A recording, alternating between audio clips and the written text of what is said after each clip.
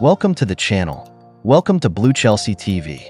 Chelsea remain keen on landing a striker in 2025, and although Victor Osimhen is their primary option, an alternative to the Nigerian has emerged in the shape of Inter Milan's Lautaro Martinez. In their bid to land the Argentine international, the Blues are ready to table a tempting offer to Inter Milan.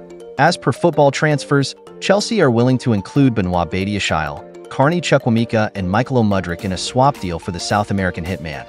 Martinez recently pinned a deal at the Giuseppe Meazza until 2028 and is valued at £93 million by Inter Milan.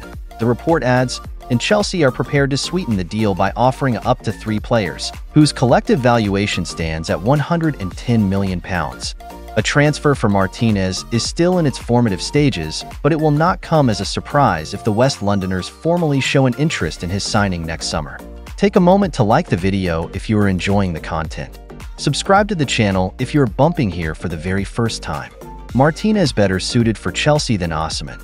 Lautaro Martinez is the captain at Inter Milan, but having enjoyed a successful career in Italy, he could be open to the prospect of pursuing a new challenge, especially in the Premier League.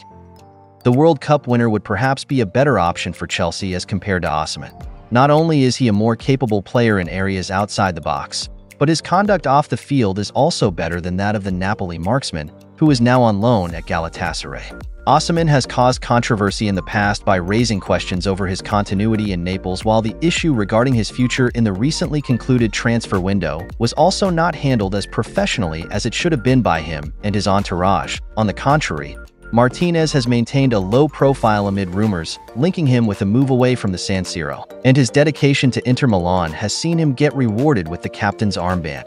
He would certainly be an exciting signing for Chelsea, but the Blues' attempt of signing him in a swap deal might be completely rebuked, especially given that would be offering players who have severely underperformed for them in recent years.